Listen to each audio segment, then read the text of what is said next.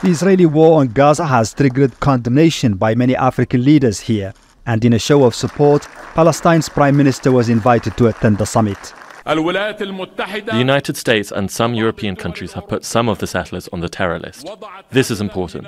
But what is most important is to boycott products made in the settlements by settlers, and to impose sanctions on Israel, which is deliberately violating international law and international humanitarian law, and which is committing the cruelest of crimes on the Palestinian people.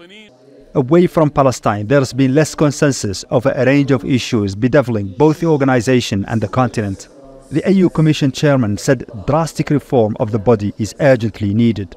He urged member states to implement AU decisions and fulfill financial obligations.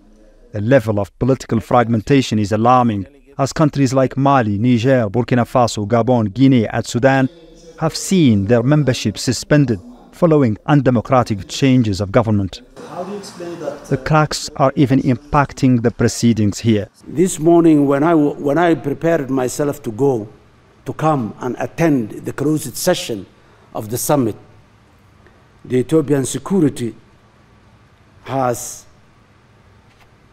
blocked my way. They refused me to come out of the hotel and go on with my cars and entourage to come to the sea.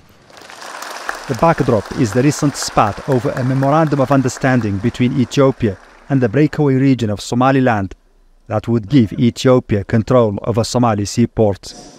This and other points of contention are feared to have distracted the summit and weakened its focus on the search for ways to resolve conflicts in several hotspots such as Sudan, Democratic Republic of Congo and the Sahel. If it hasn't been a summit of big decisions, it's been a summit for self-reflection. The organization clearly acknowledges its limitations and challenges, but at the same time it feels that it will remain an indispensable tool for unity and well-being for the continent.